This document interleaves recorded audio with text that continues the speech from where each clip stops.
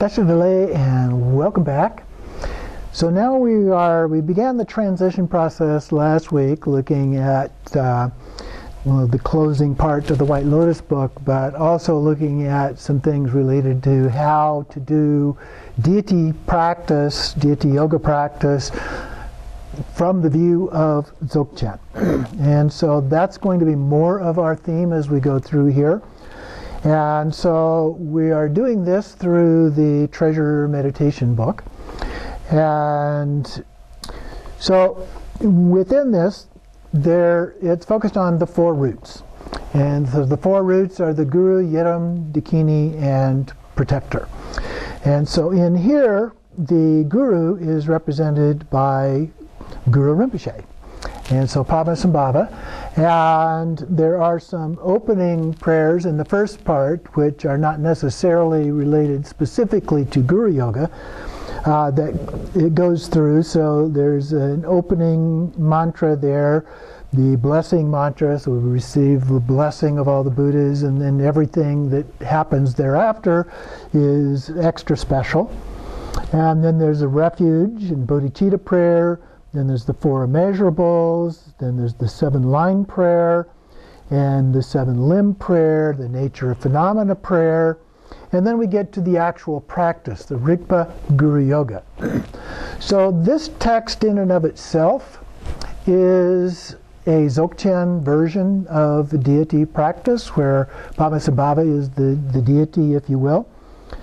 And so we'll take a detailed look at that. But before we do, I wanted to first talk a little bit about Padmasambhava. What do we know about Padmasambhava based on the research that's been done, based on books that have been published, and so forth, as a part of that? So I wanted to start with just some general information from Guru Google, in this case Wikipedia, Guru Wikipedia, because it has some pretty good information, from various sources. Wikipedia over the years has gotten much better in terms of the quality and amount of content available here. So the description here is that he was an 8th century Buddhist master from the Indian subcontinent.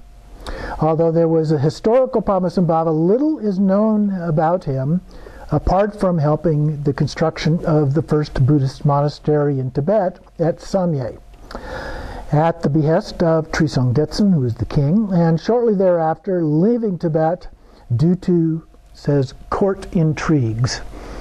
Different definitions or different explanations for what that might mean. So there are a number of legends that have grown around Padmasambhava's life and deeds, and he is widely venerated as the second Buddha by adherents of Tibetan Buddhism in Tibet and other areas around the Himalayas. He is a character of a genre of literature called terma. Terma is a hidden treasure text of some kind. Termas can actually be other things than just texts, but that's what we're referring to here. A genre of literature, an emanation of Amitabha that is said to appear to Tirthans. The Tirthans would be the ones who find these hidden treasures, in visionary encounters and a focus of Guru Yoga practice. The Nyingma school considers Padmasambhava to be a founder of their tradition.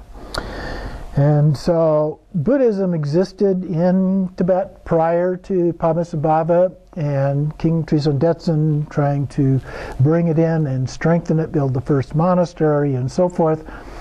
But it apparently wasn't real strong yet at that point. And for reasons we have no idea about, the king, Trisong Detsen, decided that he wanted to expand that.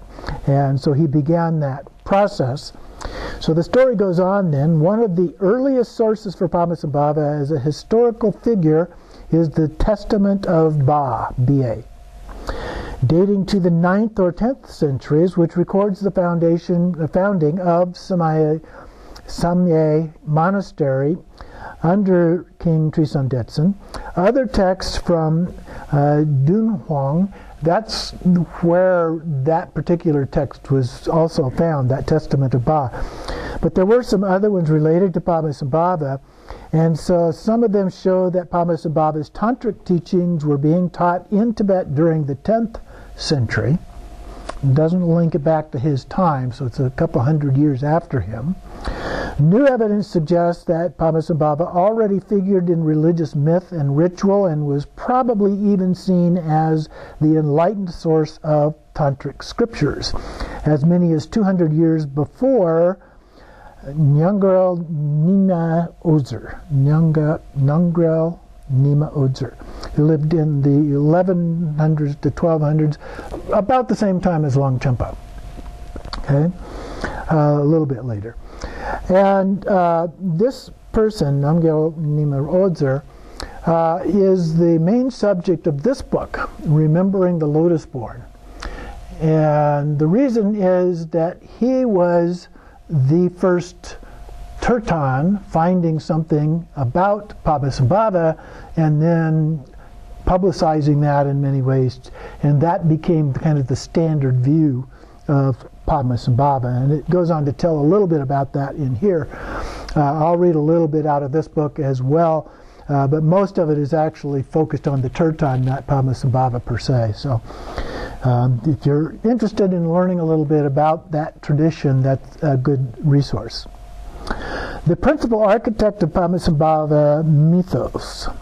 So in the 11th and 12th centuries, there were several competing Terma traditions. At the end of the 12th century, there was the victory of Padmasambhava cult, in which a much greater role was assigned to Padmasambhava in the introduction of Buddhism to Tibet. So that's something that there really wasn't any evidence of anything going on for a couple hundred years, and all of a sudden this pops up.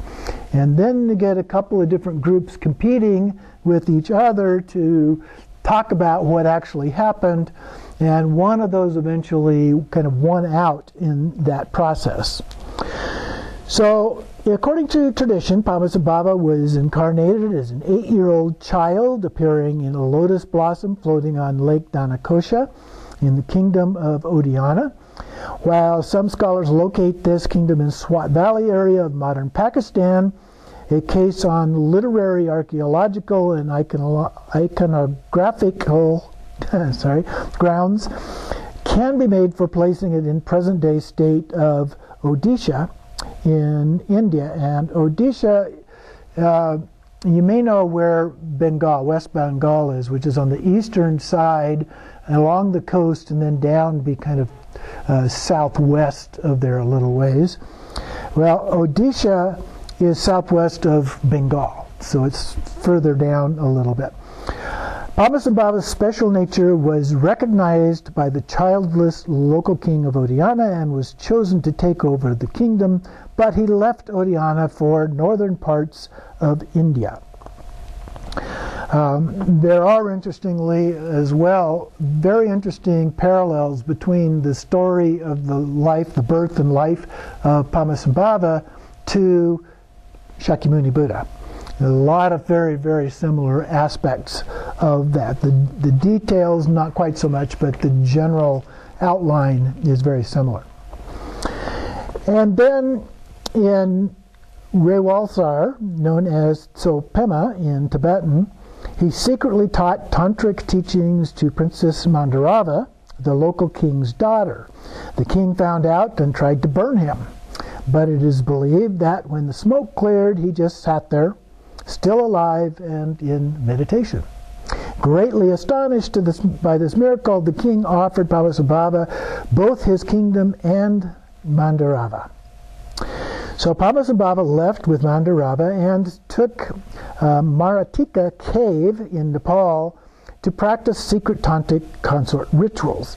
They had a vision of Buddha Amitayu and achieved rainbow body. Both Padmasambhava and Mandarava are still believed to be alive and active in this rainbow body form by their followers. She and Padmasambhava's other main consort, Yeshe Tsogyal, who reputedly hid his numerous termas in Tibet for later discovery, reached Buddhahood, and the many tankas and paintings show Padmasambhava in between them, with Mandarava on his right and Yeshe Tsogyal on his left. Now, according to earlier histories, Padmasambhava had given some tantric teachings to Tibetan before being forced to leave due to the suspicions of the Tibetan court. That's that intrigue we mentioned a little bit earlier. But from the 12th century, an alternative story, itself a term of discovery, gave Padmasambhava a much greater role in the introduction of Buddhism to Tibet, and in particular credited him with traveling all over the country to convert the local spirits to Buddhism. So there's basically two stories.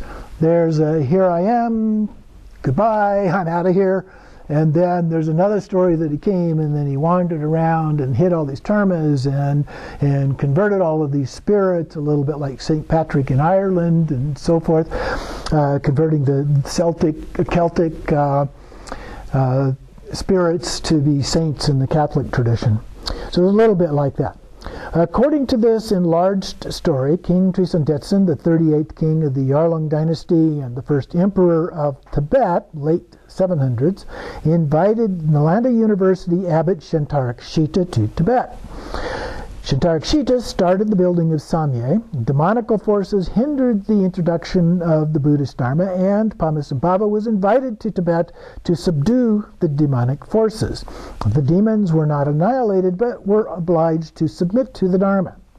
This was in accordance with the tantric principle of not eliminating negative forces, but redirecting them to fuel the journey toward spiritual awakening. According to tradition, Padmasambhava received one of the emperor's wives, the Dakini Yeshe Tsogyal, as a consort. And then in terms of Nyingma, he is regarded as the founder of the Nyingma tradition. Nyingma literally means ancient and is often referred to as the early translation school, because it is founded on the first translations of Buddhist scriptures from Sanskrit into Tibetan in the 8th century. Now, there were considerably before that some translations of texts in the first part of when Buddhism came into Tibet. And so this wasn't really the first, but it was another part of what was going on at this time. The group particularly believes in hidden terma treasures. Traditionally, practice was advanced orally among a loose network of lay practitioners. Monasteries and the practice of reincarnated spiritual leaders are later adaptations. In modern times, Nyingma lineage has been centered in the Kham district in eastern Tibet. And Bhutan has also many important pilgrimage places associated with Padmasambhava, the most famous being the Tiger's Nest Monastery, built on the sheer cliff wall about 900 meters above the floor of Paro Valley. It was built around a cave where he, Padmasambhava, is said to have meditated in the 8th century. He flew there from Tibet on the back of Yeshe Tsogyal, whom he transformed into a flying tigress for the purpose of the trip. According to legend, Padmasambhava's body imprint can be found in the wall of a cave nearby. And then it goes through a detailed, which I won't talk about here, detailed description of him and the iconography associated with him. It's a couple pages long. You can look that up if you're interested. And then it talks about 8 manifestations. One of the popular and common senses of lore about Padmasambhava is that he took 8 different forms or manifestations. And so Padmasambhava represented different aspects. These represent different aspects of his being. Okay, so it's not like it's just him, but they are manifestations of him in different forms. Such as wrath or pacification, for example. The 8 principal forms were assumed at different points in his life. The 8 manifestations of Padmasambhava belong to the tradition of the revealed treasure. So these are a little bit like Jakata tales of the Buddha. And so just very, very briefly, this doesn't give much detail, but just so you have a sense of who they were. The first one is Guru Udayana Vajradhara. He just says that he's depicted in union with his consort. And then there is Guru Satyasimha of Bodh Gaya, who learns the tantric practices. Guru Padmaraja of Udayana, and Guru Padmakara, who teaches Dharma. Guru Mativat Vararuchi of Kashmir, meaning the intelligent youth who gathers the knowledge of all worlds. Guru Suryabhasha, the sun ray yogi who illuminates the darkness of the mind through Dzogchen and dressed as a naked yogi. And then the Guru Dorje Drolo, the fierce manifestation of Vajrakalaya, wrathful form of Vajrasattva, the comforter of all, imprinting the elements with wisdom treasure. And then the last one, the eighth one, is Guru Simhanada of Nalanda University, the lion of debate, promulgator of the Dharma throughout the 6 realms of sentient beings, shown in a very fierce form, imitative of Vajrapani. So he looks a lot like Vajrapani, if you know what that looks like. And of course his Pure Land is the copper-colored mountain. They included here one quote from Padmasambhava out of a plethora of quotes that are available from the various sources. It says, but this is an interesting one. My father is the intrinsic awareness, Samattabhadra. My mother is the ultimate sphere of reality, Samattabhadri. I belong to the caste of non-duality of the sphere of awareness. My name is the glorious Lotus born. I am from the unborn sphere of all phenomena. I act in the way of the Buddhas of the 3 times. So it kind of brings him together in the context of these broader principles within Tibetan Buddhism. And then it talks a little bit about the mantra. The Padmasambhava mantra, Om Ahong Vajra Guru Padma Siddhi Hong. Or in Tibetan, it's generally Om Ahong Benza Guru Pema Siddhi Hong. A slight difference there. It is held to be a powerful mantra, engendering communion with the 3 Vajras of Padmasambhava's mind stream and all enlightened beings. And then there's the 7-line prayer, which we spent quite a bit of time looking at as well. The 7-line prayer to Padmasambhava is a famous prayer that is recited by many Tibetans daily and is said to contain most sacred and important teachings of Dzogchen. And so we saw in the interpretation or the commentary by Mipam Rinpoche, that was one of the 5 that he used to explain that, or perhaps 2 if the 4th column's also, or the 5th column's also considered to be a Dzogchen view, which is very similar in that nature.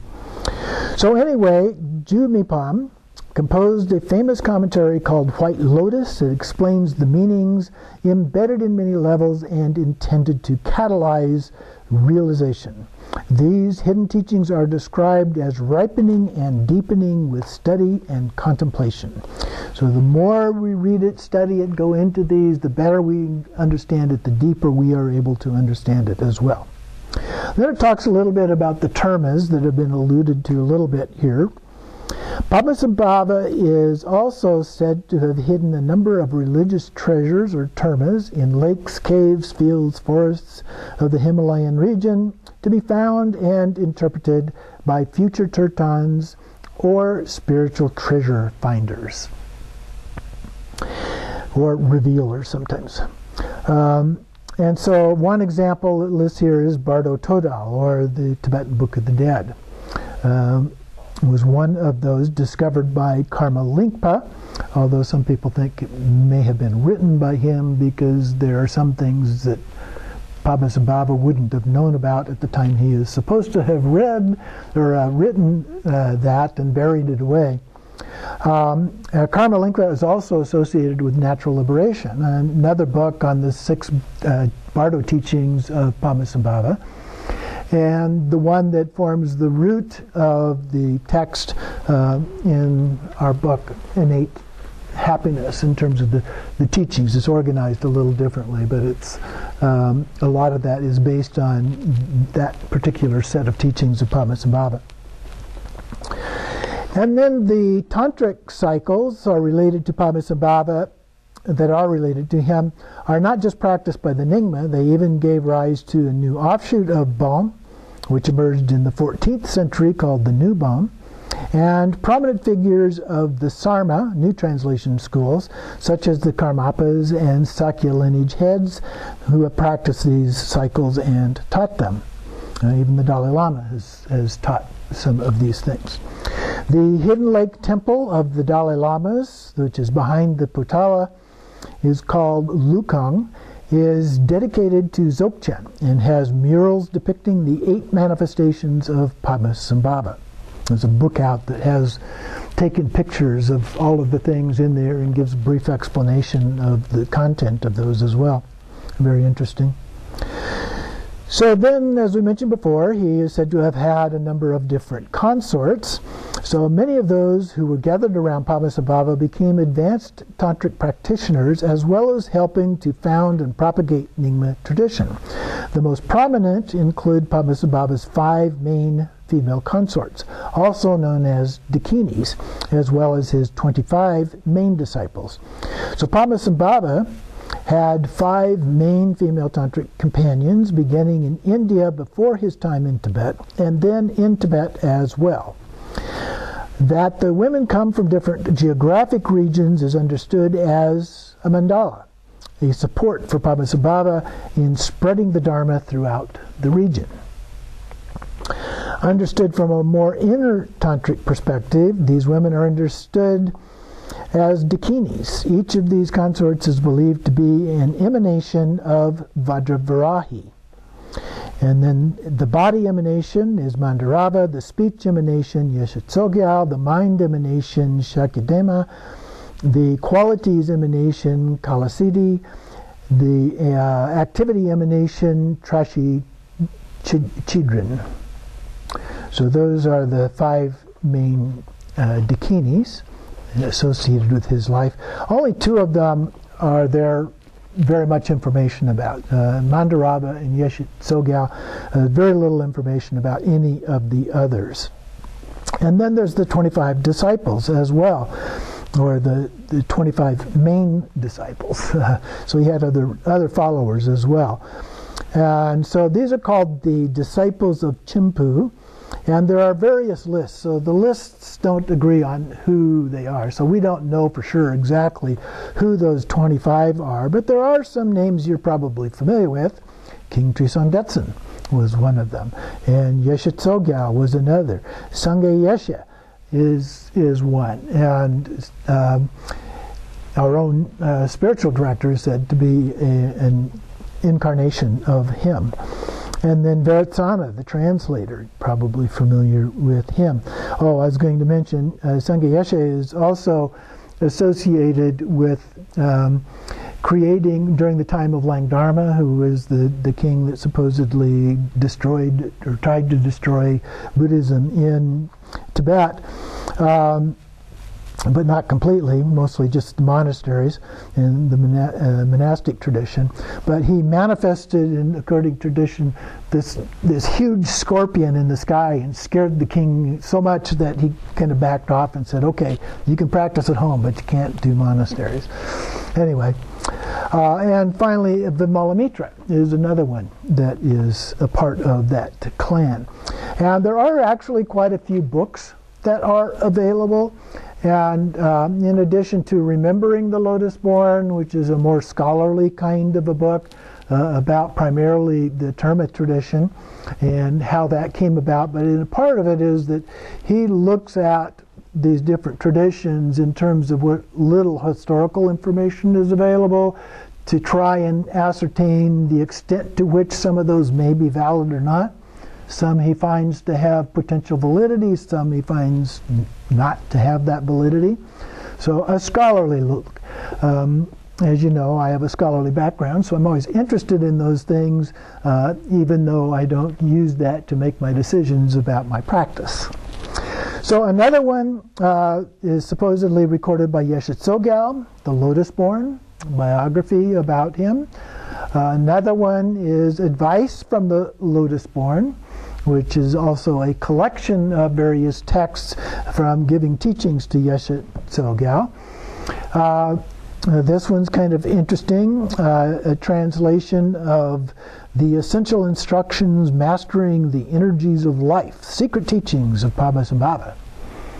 So a nice small book, and one that I like a great deal, has a lot of really interesting, useful information, called Treasures from Juniper Ridge, The Profound Treasure Instructions of Padmasambhava to the Dakini Yeshe Tsogyal. So, according to at least the theory, the stories, the legend, whatever you want to call it, Padmasambhava gave lots of teachings, but he didn't write much. But Yeshe Tsogyal apparently would write these things down, and according to legend, she, rather for the most part, or sometimes they together, would bury these things as hidden treasures to be found later at a time that was appropriate for the actual text to arise. And very controversial among Tibetan Buddhism, whether or not that is a valid form of sources or not. But in the Nyingma tradition, very, very highly regarded as a part of that. And also, I would argue, is a significant factor in helping to keep the tradition alive. Because as great masters come along and either they or other people they know find some of these hidden treasures and expand upon them, they allow the tradition to continue, to adapt and so forth, to meet the needs of people, which is what it's all about. And so I think in many ways that is a good thing. So then let's get a little bit more down to the details here of what we wanted to look at today. But before we do that, maybe let's take a short break, and then we'll come back and we'll focus on that.